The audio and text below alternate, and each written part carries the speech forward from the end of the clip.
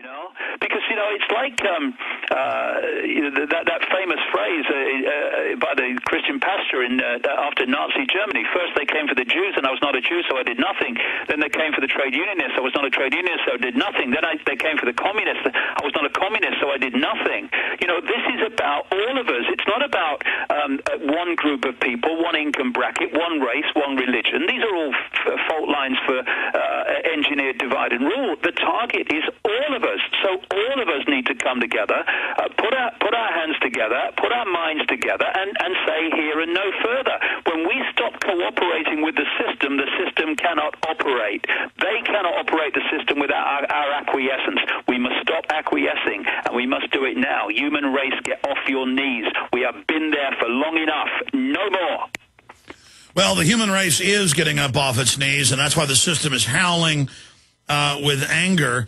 Let's get into the police state in the minutes we've got left, David, and I want to hold you 5 over if you can do it. Okay. The police state, it's even shocking me how fast they're moving. We have now discovered just today, this is unbelievably important news, that all over the country, not just New York, but Illinois, you name it, the military, Marines, Army, National Guard are arresting citizens nationwide with police.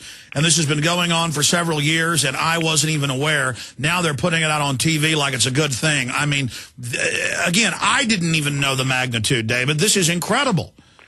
Yeah, and it's what I called over the years the totalitarian tiptoe.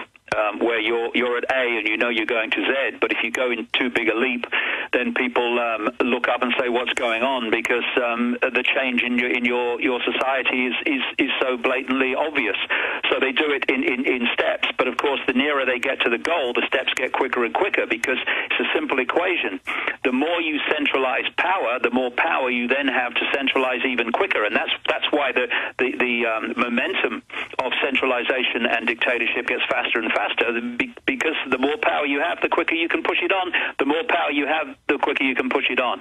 And this is why we've reached the point now where they've centralized so much power in so many areas of our lives that they can now push this whole agenda on across a great spectrum of subjects and areas of our society. And they use every new crisis as a way to say no media, no local officials, no one's allowed. You're not getting your checks for the fishing we've shut down. You're not allowed to have a gun. You're not allowed to protect yourself. And we're like, where's the law? And they said, we don't need any stinking law.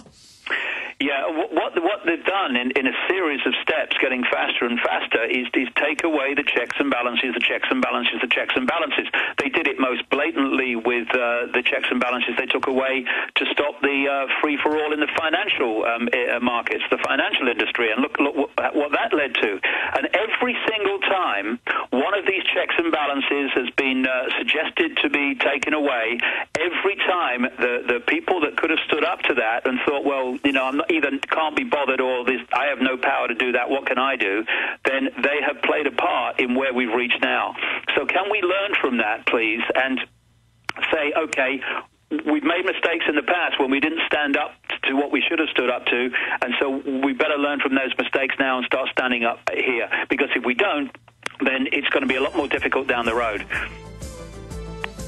David Icke is our guest. We're going to do 5 more minutes with him, and then Sheriff Richard Mack's coming on, and I've got a few other key, quick questions for David, but the time with him has sure gone fast. The new book is, of course, available at davidicke.com. Our books, videos, materials are all available at Infowars.com. And supporting the type of work we're doing is so vital. You don't need to be told that, do you?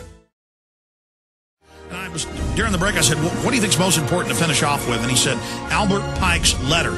And I've read his book, Morals and Dogma. Of course, this letter is reported to be at the British Naval Museum. He was a Confederate general, the founder of the Klan, a British agent trying to break up the U.S. with the Civil War. And all of that's been confirmed. But this letter is just amazing, the way it predicted everything they've done. So go over some of that letter, the 3 phases in the last 5 minutes, David. Go ahead. Well, Albert Pike Icke, who of course was a massive Freemason, an absolute Freemasonic god. And of course, his statue is in Washington D.C., right next to Washington D.C. police headquarters, which is quite appropriate, I would say. We're dealing with Freemasonry, and it's alleged that he wrote this letter to a guy called Mazzini, a very infamous Illuminati operative, and he predicted in this letter 3 world wars that were coming. It was alleged to have been sent or written in 1871. And the First World War, he talks about the overthrow of the Tsars in Russia and making the country a fortress of atheist communism, etc. He talks about bringing the British and Germanic empires into the war. The Second World War must be fomented by taking advantage of the differences between the fascists and the political Zionists, and he talks about things that happened then. But the point that it leads to is the Third World War, which really, I mean, I've been saying for years that's the plan, which it is. And the description in the letter of the Third World War is absolutely describing the period we're going through now.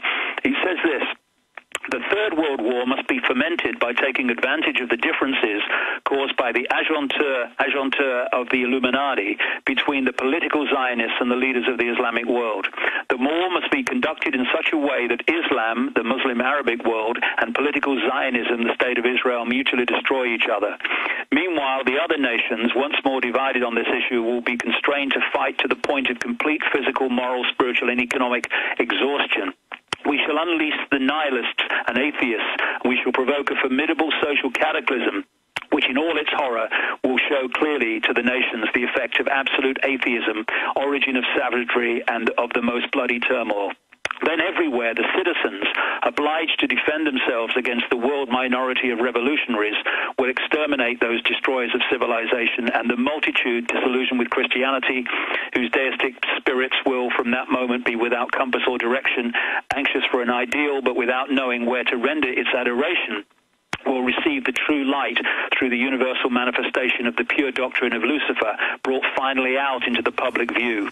This manifestation will result from the general reactionary movement, which will follow the destruction of Christianity and atheism, both conquered and exterminated at the same time. And he talks about the fact that they're going to make, in effect, the global society so full of turmoil, so full of upheaval, that the people will turn to the few, the cabal, and say, save us from it, and the cabal will then say, well, to do that, we must do this. And we know in 1919, these are confirmed, Lord Milner repeated it about creating a Germanic superstate to start a new war, and we know they used World War I for the League of Nations. We have the Carnegie documents about World War II being engineered. I mean, this is real.